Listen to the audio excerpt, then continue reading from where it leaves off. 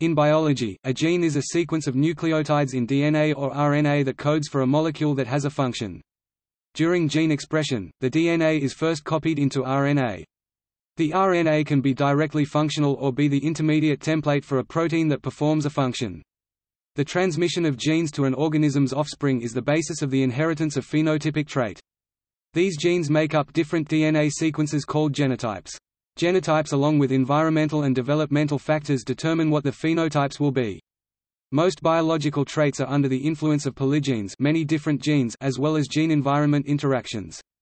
Some genetic traits are instantly visible, such as eye color or number of limbs, and some are not, such as blood type, risk for specific diseases, or the thousands of basic biochemical processes that constitute life. Genes can acquire mutations in their sequence, leading to different variants, known as alleles, in the population. These alleles encode slightly different versions of a protein, which cause different phenotypical traits. Usage of the term, having a gene, e.g., good genes, hair color gene, typically refers to containing a different allele of the same, shared gene. Genes evolve due to natural selection, survival of the fittest and genetic drift of the alleles. The concept of a gene continues to be refined as new phenomena are discovered. For example, regulatory regions of a gene can be far removed from its coding regions, and coding regions can be split into several exons.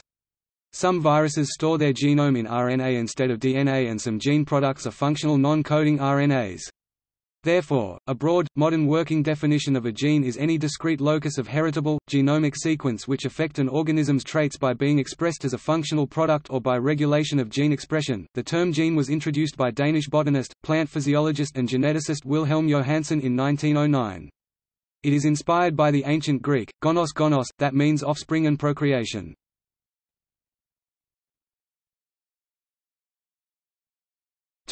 History.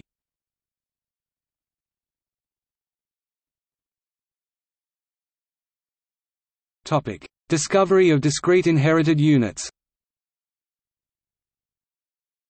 The existence of discrete inheritable units was first suggested by Gregor Mendel (1822–1884). From 1857 to 1864, in Brno, Czech Republic, he studied inheritance patterns in 8,000 common edible pea plants, tracking distinct traits from parent to offspring. He described these mathematically as 2n combinations where n is the number of differing characteristics in the original peas. Although he did not use the term gene, he explained his results in terms of discrete inherited units that give rise to observable physical characteristics. This description prefigured Wilhelm Johannsen's distinction between genotype, the genetic material of an organism, and phenotype, the observable traits of that organism. Mendel was also the first to demonstrate independent assortment, the distinction between dominant and recessive traits, the distinction between a heterozygote and homozygote, and the phenomenon of discontinuous inheritance. Prior to Mendel's work, the dominant theory of heredity was one of blending inheritance, which suggested that each parent contributed fluids to the fertilization process and that the traits of the parents blended and mixed to produce the offspring.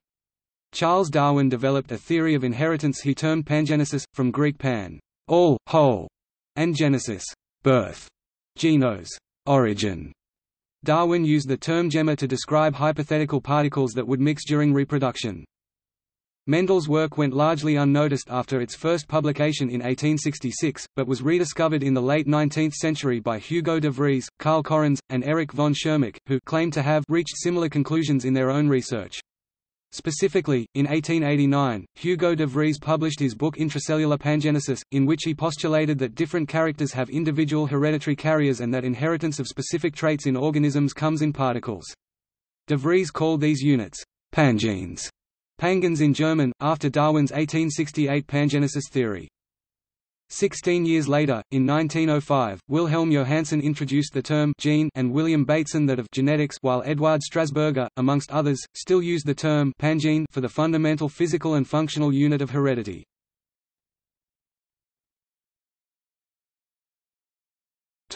Discovery of DNA.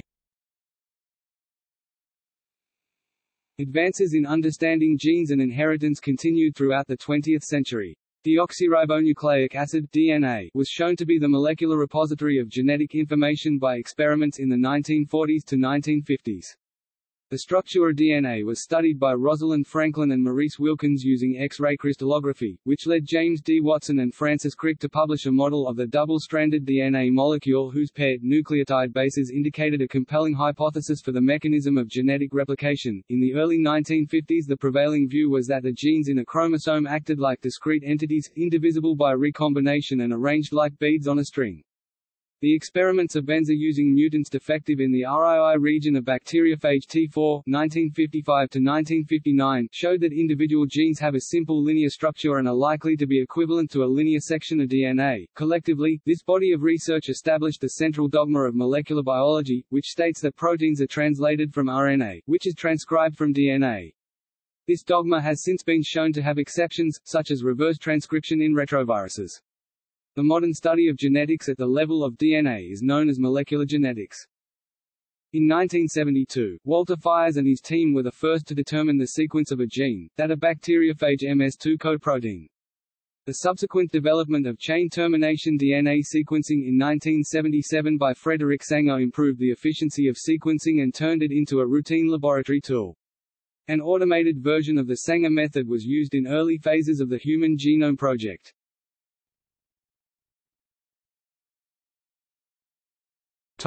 Modern synthesis and its successors.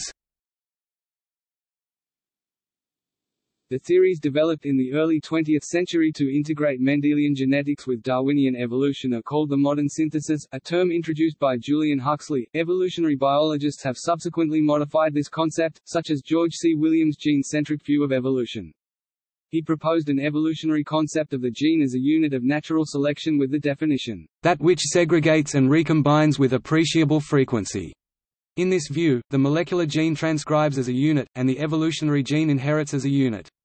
Related ideas emphasizing the centrality of genes in evolution were popularized by Richard Dawkins.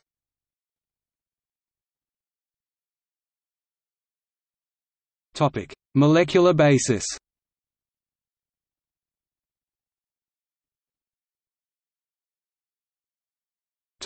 DNA. The vast majority of organisms encode their genes in long strands of DNA, deoxyribonucleic acid.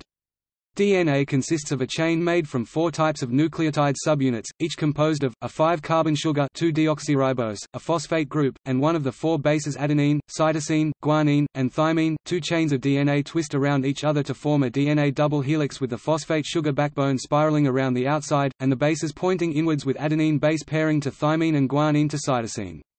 The specificity of base pairing occurs because adenine and thymine align to form 2 hydrogen bonds, whereas cytosine and guanine form 3 hydrogen bonds.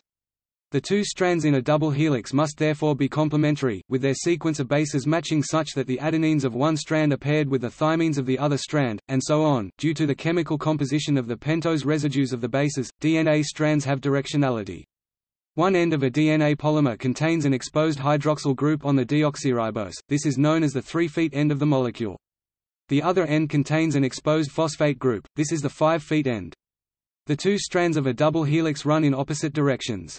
Nucleic acid synthesis, including DNA replication and transcription, occurs in the 5' direction, because new nucleotides are added via a dehydration reaction that uses the exposed 3' hydroxyl as a nucleophile. The expression of genes encoded in DNA begins by transcribing the gene into RNA, a second type of nucleic acid that is very similar to DNA, but whose monomers contain the sugar ribose rather than deoxyribose.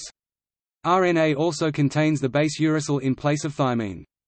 RNA molecules are less stable than DNA and are typically single-stranded. Genes that encode proteins are composed of a series of 3 nucleotide sequences called codons, which serve as the words in the genetic language. The genetic code specifies the correspondence during protein translation between codons and amino acids. The genetic code is nearly the same for all known organisms.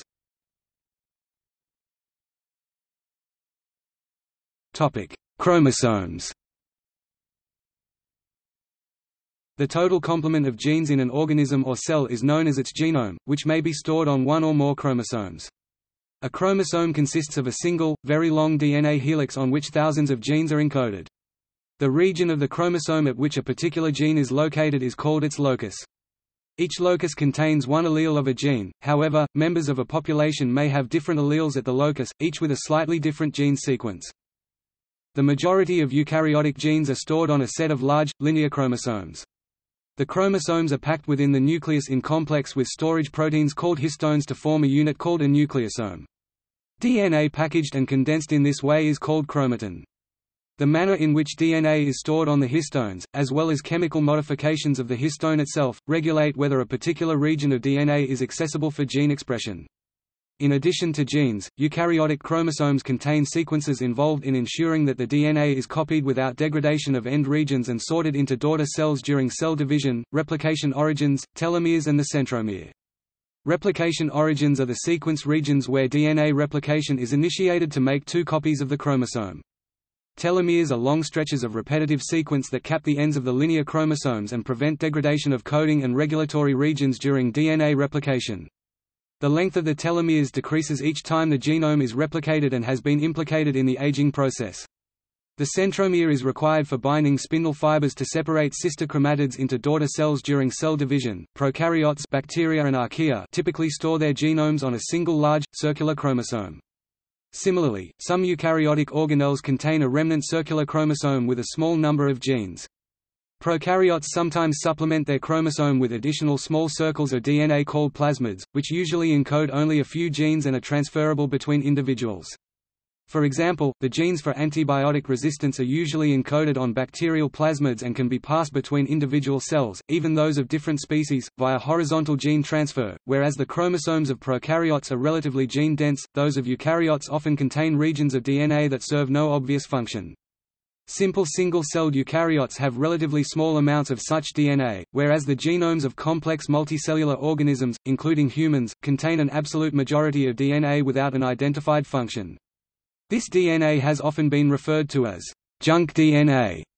However, more recent analyses suggest that, although protein-coding DNA makes up barely 2% of the human genome, about 80% of the bases in the genome may be expressed, so the term junk DNA may be a misnomer.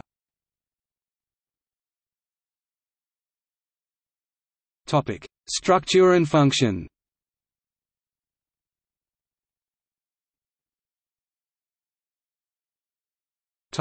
Structure.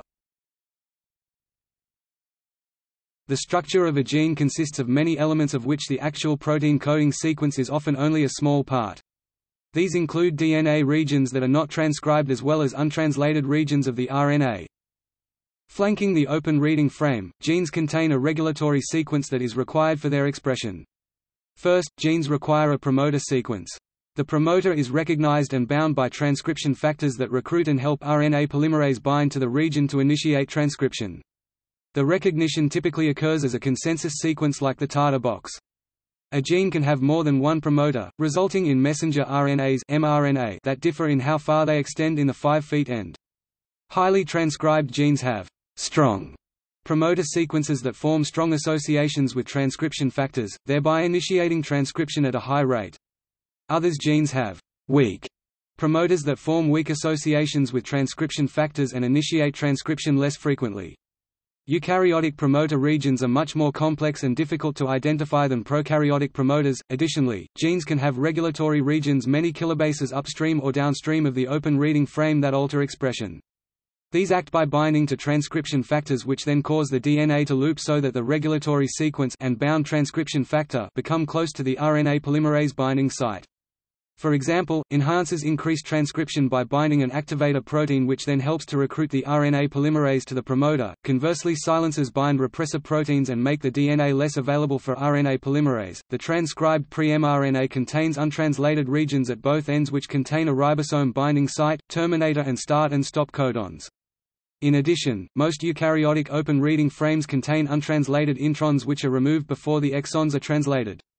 The sequences at the ends of the introns dictate the splice sites to generate the final mature mRNA which encodes the protein or RNA product. Many prokaryotic genes are organized into operons, with multiple protein coding sequences that are transcribed as a unit. The genes in an operon are transcribed as a continuous messenger RNA, referred to as a polycistronic mRNA. The term cistron in this context is equivalent to gene. The transcription of an operon's mRNA is often controlled by a repressor that can occur in an active or inactive state depending on the presence of specific metabolites. When active, the repressor binds to a DNA sequence at the beginning of the operon, called the operator region, and represses transcription of the operon. When the repressor is inactive, transcription of the operon can occur, see e.g. lack operon. The products of operon genes typically have related functions and are involved in the same regulatory network.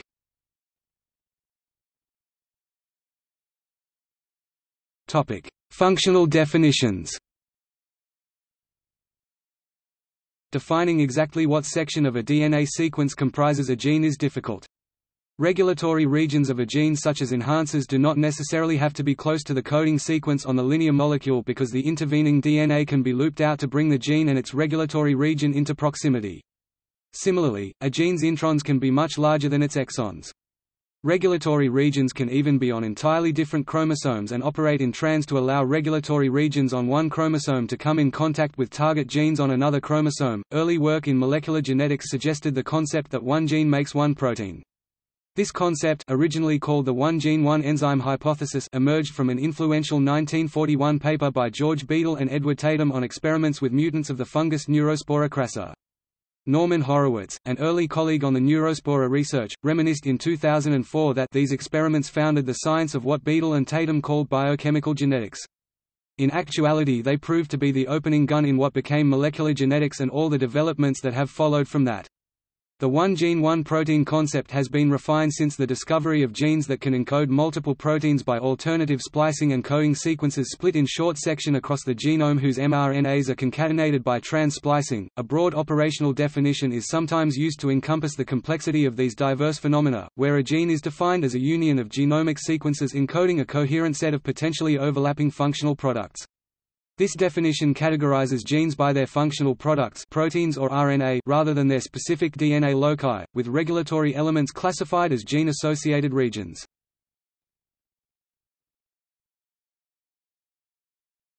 Topic: Gene expression. In all organisms, two steps are required to read the information encoded in a gene's DNA and produce the protein it specifies. First, the gene's DNA is transcribed to messenger RNA (mRNA). Second, that mRNA is translated to protein. RNA-coding genes must still go through the first step, but are not translated into protein. The process of producing a biologically functional molecule of either RNA or protein is called gene expression, and the resulting molecule is called a gene product.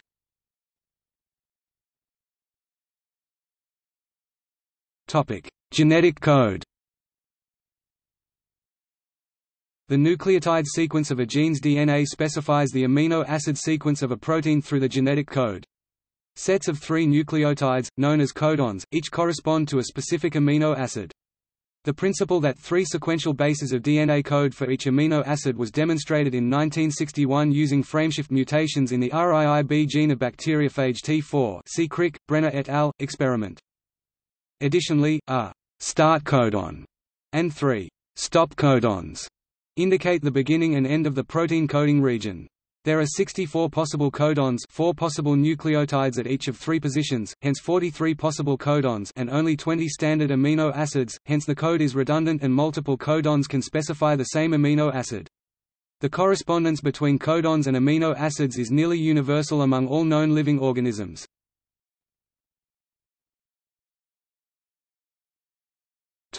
Transcription. Transcription produces a single-stranded RNA molecule known as messenger RNA, whose nucleotide sequence is complementary to the DNA from which it was transcribed. The mRNA acts as an intermediate between the DNA gene and its final protein product. The gene's DNA is used as a template to generate a complementary mRNA. The mRNA matches the sequence of the gene's DNA coding strand because it is synthesized as the complement of the template strand. Transcription is performed by an enzyme called an RNA polymerase, which reads the template strand in the 3' to 5' direction and synthesizes the RNA from 5' to 3'. To initiate transcription, the polymerase first recognizes and binds a promoter region of the gene. Thus, a major mechanism of gene regulation is the blocking or sequestering the promoter region, either by tight binding by repressor molecules that physically block the polymerase, or by organizing the DNA so that the promoter region is not accessible. In prokaryotes, transcription occurs in the cytoplasm. For very long transcripts, translation may begin at the 5' end of the RNA while the 3' end is still being transcribed. In eukaryotes, transcription occurs in the nucleus, where the cell's DNA is stored.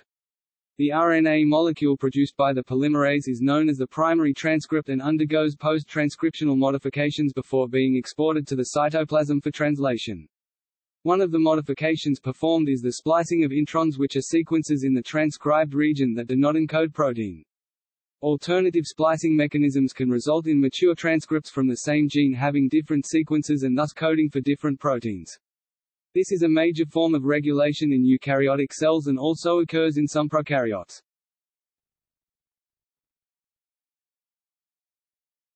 Topic: Translation.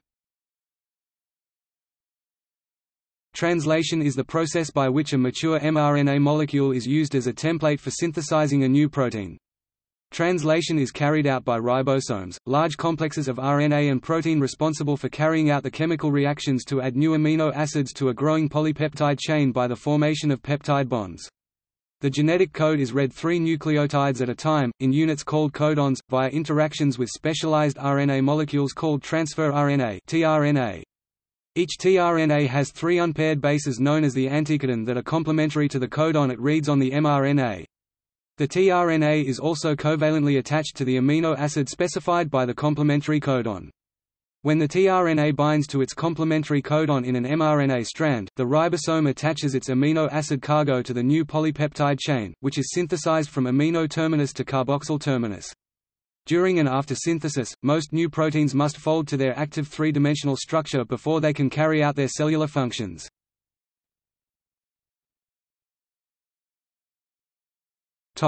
Regulation. Genes are regulated so that they are expressed only when the product is needed, since expression draws on limited resources. A cell regulates its gene expression depending on its external environment, e.g. available nutrients, temperature and other stresses, its internal environment, e.g. cell division cycle, metabolism, infection status, and its specific role if in a multicellular organism. Gene expression can be regulated at any step, from transcriptional initiation, to RNA processing, to post-translational modification of the protein. The regulation of lactose metabolism genes in E. coli lac operon was the first such mechanism to be described in 1961.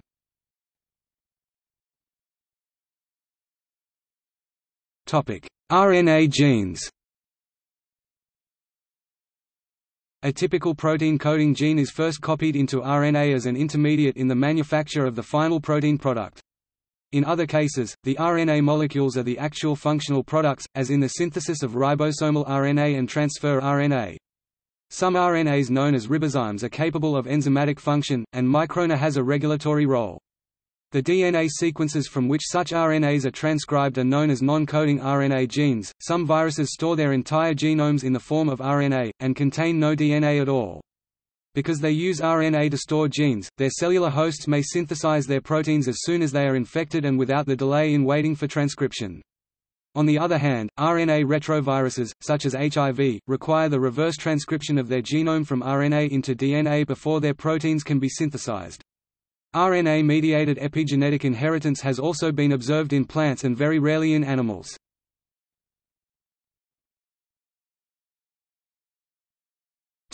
Inheritance. Organisms inherit their genes from their parents. Asexual organisms simply inherit a complete copy of their parent's genome. Sexual organisms have 2 copies of each chromosome because they inherit one complete set from each parent.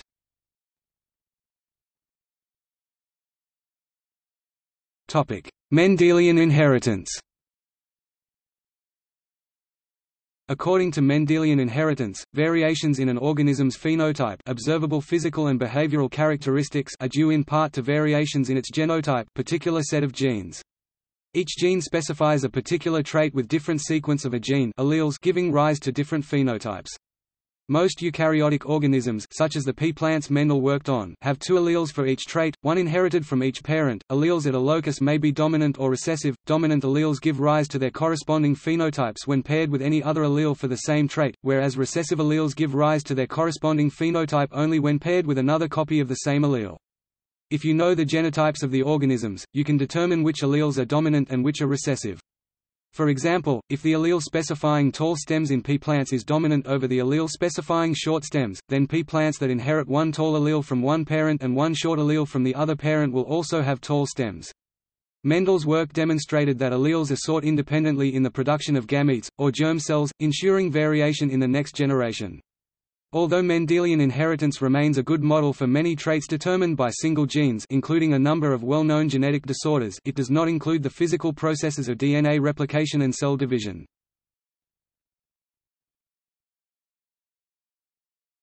Topic: DNA replication and cell division. The growth, development, and reproduction of organisms relies on cell division, the process by which a single cell divides into two usually identical daughter cells. This requires first making a duplicate copy of every gene in the genome in a process called DNA replication. The copies are made by specialized enzymes known as DNA polymerases, which read one strand of the double helical DNA, known as the template strand, and synthesize a new complementary strand. Because the DNA double helix is held together by base pairing, the sequence of one strand completely specifies the sequence of its complement, hence only one strand needs to be read by the enzyme to produce a faithful copy. The process of DNA replication is semi-conservative, that is, the copy of the genome inherited by each daughter cell contains one original and one newly synthesized strand of DNA. The rate of DNA replication in living cells was first measured as the rate of phage T4 DNA elongation in phage-infected E. coli and found to be impressively rapid. During the period of exponential DNA increase at 37 degrees Celsius, the rate of elongation was 749 nucleotides per second. After DNA replication is complete, the cell must physically separate the two copies of the genome and divide into two distinct membrane-bound cells. In prokaryotes, bacteria and archaea, this usually occurs via a relatively simple process called binary fission, in which each circular genome attaches to the cell membrane and is separated into the daughter cells as the membrane invaginates to split the cytoplasm into two membrane-bound portions. Binary fission is extremely fast compared to the rates of cell division in eukaryotes. Eukaryotic cell division is a more complex process known as the cell cycle. DNA replication occurs during a phase of this cycle known as S phase, whereas the process of segregating chromosomes and splitting the cytoplasm occurs during M phase.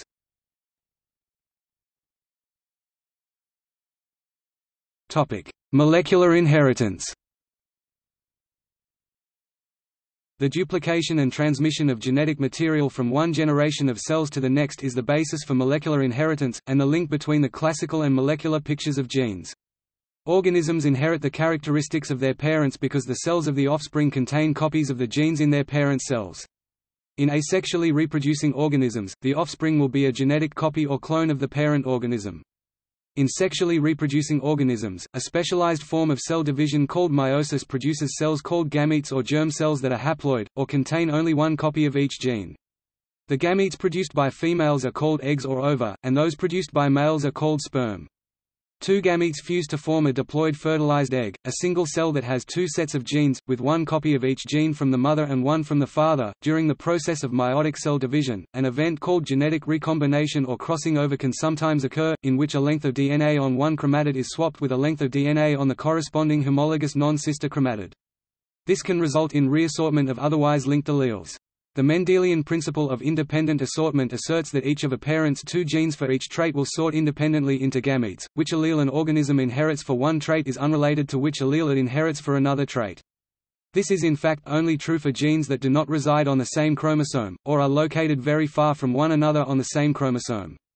The closer two genes lie on the same chromosome, the more closely they will be associated in gametes and the more often they will appear together, known as genetic linkage. Genes that are very close are essentially never separated because it is extremely unlikely that a crossover point will occur between them.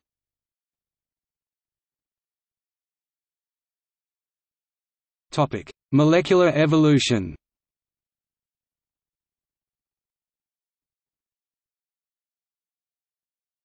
Topic: Mutation. DNA replication is for the most part extremely accurate, however errors mutations do occur. The error rate in eukaryotic cells can be as low as 10⁻8 per nucleotide per replication, whereas for some RNA viruses it can be as high as 10⁻3. This means that each generation, each human genome accumulates 1 to 2 new mutations. Small mutations can be caused by DNA replication and the aftermath of DNA damage and include point mutations in which a single base is altered and frameshift mutations in which a single base is inserted or deleted.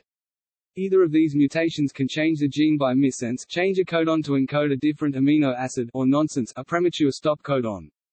Larger mutations can be caused by errors in recombination to cause chromosomal abnormalities including the duplication, deletion, rearrangement or inversion of large sections of a chromosome. Additionally, DNA repair mechanisms can introduce mutational errors when repairing physical damage to the molecule.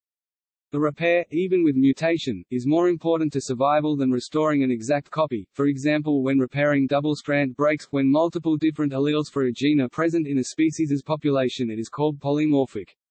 Most different alleles are functionally equivalent, however some alleles can give rise to different phenotypic traits. A gene's most common allele is called the wild type, and rare alleles are called mutants.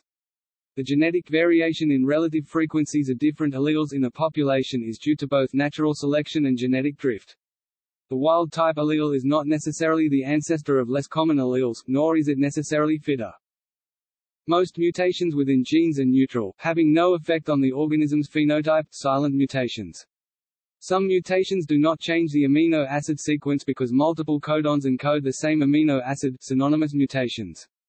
Other mutations can be neutral if they lead to amino acid sequence changes, but the protein still functions similarly with the new amino acid, e.g. conservative mutations. Many mutations, however, are deleterious or even lethal, and are removed from populations by natural selection. Genetic disorders are the result of deleterious mutations and can be due to spontaneous mutation in the affected individual, or can be inherited. Finally, a small fraction of mutations are beneficial, improving the organism's fitness and are extremely important for evolution, since their directional selection leads to adaptive evolution.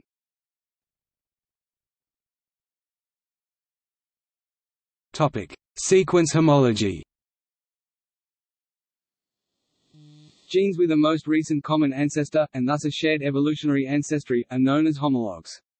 These genes appear either from gene duplication within an organism's genome, where they are known as paralogous genes, or are the result of divergence of the genes after a speciation event, where they are known as orthologous genes, and often perform the same or similar functions in related organisms.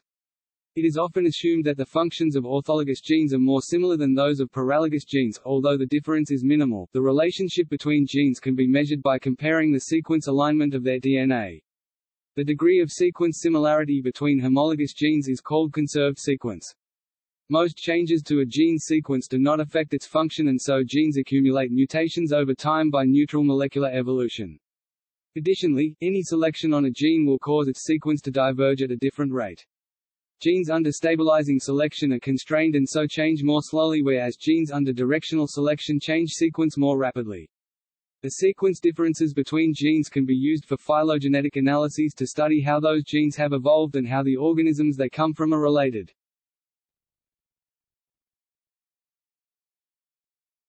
Topic: Origins of new genes. The most common source of new genes in eukaryotic lineages is gene duplication, which creates copy number variation of an existing gene in the genome. The resulting genes paralogs may then diverge in sequence and in function. Sets of genes formed in this way compose a gene family. Gene duplications and losses within a family are common and represent a major source of evolutionary biodiversity. Sometimes, gene duplication may result in a non-functional copy of a gene, or a functional copy may be subject to mutations that result in loss of function. Such non-functional genes are called pseudogenes, orphan genes, whose sequence shows no similarity to existing genes, are less common than gene duplicates. The human genome contains an estimate 18 to 60 genes with no identifiable homologs outside humans. Orphan genes arise primarily from either de novo emergence from previously non-coding sequence, or gene duplication followed by such rapid sequence change that the original relationship becomes undetectable. De novo genes are typically shorter and simpler in structure than most eukaryotic genes, with few if any introns. Over long evolutionary time periods, de novo gene birth may be responsible for a significant fraction of taxonomically restricted gene families. Horizontal gene transfer refers to the transfer of genetic material through a mechanism other than reproduction. This mechanism is a common source of new genes in prokaryotes, sometimes thought to contribute more to genetic variation than gene duplication. It is a common means of spreading antibiotic resistance, virulence, and adaptive metabolic functions. Although horizontal gene transfer is rare in eukaryotes, likely examples have been identified of protist and alga genomes containing genes of bacterial origin.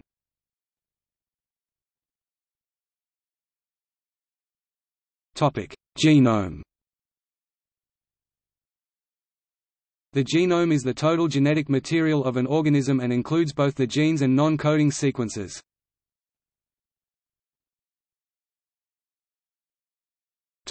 Number of genes. The genome size, and the number of genes it encodes varies widely between organisms. The smallest genomes occur in viruses, and viroids which act as a single non-coding RNA gene. Conversely, plants can have extremely large genomes, with rice containing greater than 46,000 protein-coding genes.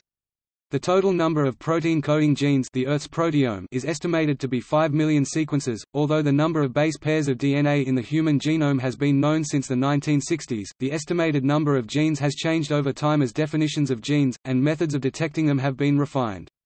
Initial theoretical predictions of the number of human genes were as high as 2 million. Early experimental measures indicated there to be 50,000 to 100,000 transcribed genes, expressed sequence tags. Subsequently, the sequencing in the Human Genome Project indicated that many of these transcripts were alternative variants of the same genes, and the total number of protein-coding genes was revised down to approximately 20,000 with 13 genes encoded on the mitochondrial genome. With the GENCODE annotation project, that estimate has continued to fall to 19,000. Of the human genome, only 1 to 2% consists of protein-coding genes, with the remainder being non-coding DNA such as introns, retrotransposons, and non-coding RNAs.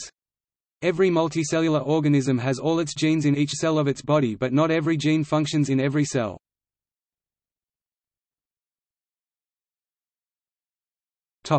Essential genes. Essential genes are the set of genes thought to be critical for an organism's survival. This definition assumes the abundant availability of all relevant nutrients and the absence of environmental stress. Only a small portion of an organism's genes are essential. In bacteria, an estimated 250 to 400 genes are essential for Escherichia coli and Bacillus subtilis, which is less than 10% of their genes. Half of these genes are orthologs in both organisms and are largely involved in protein synthesis. In the budding yeast Saccharomyces cerevisiae, the number of essential genes is slightly higher, at 1,000 genes, approximately 20% of their genes. Although the number is more difficult to measure in higher eukaryotes, mice and humans are estimated to have around 2,000 essential genes, approximately 10% of their genes. The synthetic organism, Syn3, has a minimal genome of 473 essential genes and quasi-essential genes necessary for fast growth, although 149 have unknown function. Essential genes include housekeeping genes critical for basic cell functions, as well as genes that are expressed at different times in the organism's development or life cycle. Housekeeping genes are used as experimental controls when analyzing gene expression, since they are constitutively expressed at a relatively constant level.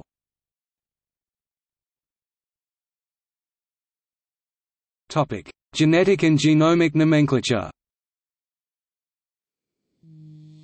Gene nomenclature has been established by the Hugo Gene Nomenclature Committee (HGNC), a committee of the Human Genome Organization, for each known human gene in the form of an approved gene name and symbol, short form abbreviation, which can be accessed through a database maintained by HGNC. Symbols are chosen to be unique, and each gene has only one symbol, although approved symbols sometimes change.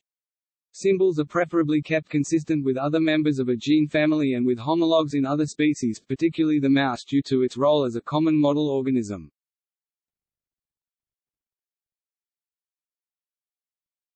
Topic: Genetic engineering. Genetic engineering is the modification of an organism's genome through biotechnology. Since the 1970s, a variety of techniques have been developed to specifically add, remove and edit genes in an organism. Recently developed genome engineering techniques use engineered nuclease enzymes to create targeted DNA repair in a chromosome to either disrupt or edit a gene when the break is repaired. The related term synthetic biology is sometimes used to refer to extensive genetic engineering of an organism. Genetic engineering is now a routine research tool with model organisms. For example, genes are easily added to bacteria, and lineages of knockout mice with a specific gene's function disrupted are used to investigate that gene's function. Many organisms have been genetically modified for applications in agriculture, industrial biotechnology, and medicine. For multicellular organisms, typically the embryo is engineered which grows into the adult genetically modified organism. However, the genomes of cells in an adult organism can be edited using gene therapy techniques to treat genetic diseases. See also